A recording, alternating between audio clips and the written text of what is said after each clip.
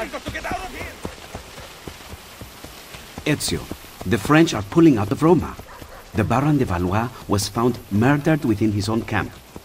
Could it have been an assassin? There are rumors which favor such a theory. Never listen to gossip, Leonardo. It could get you into trouble. Good advice.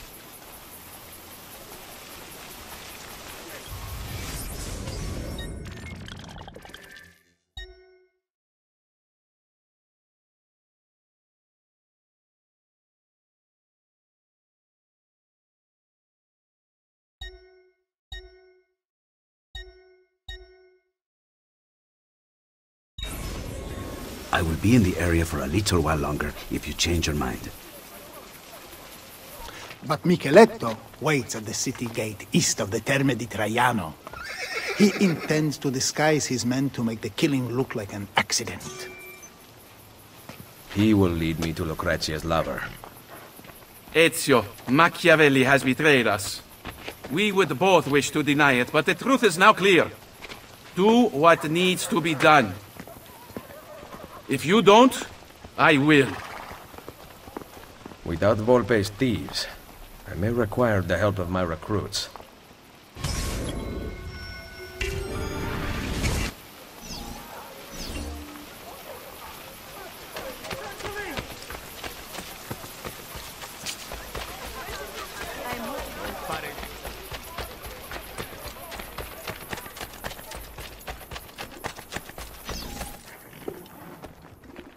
Please, I have done nothing. Francesco Troche.